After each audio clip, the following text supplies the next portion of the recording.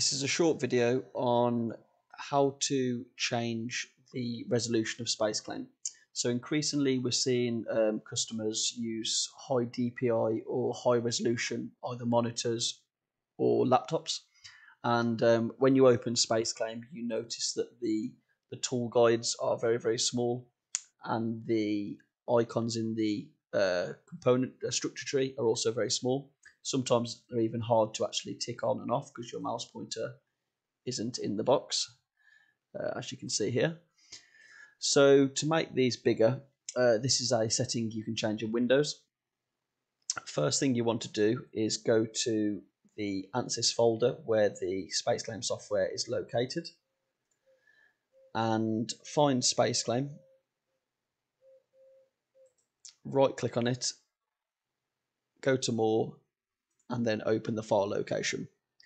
Once in there, we can right click on it, go to properties, and then we're looking for compatibility.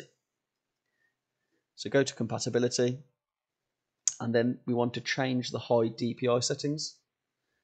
So tick these two boxes, change this to when I open this program, change that to system, click on open advanced scaling settings,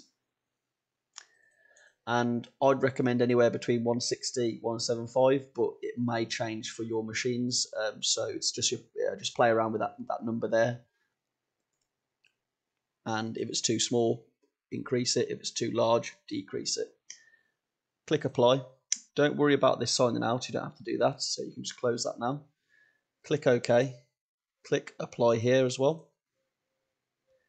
Click OK. I'm just going to close SpaceClaim down.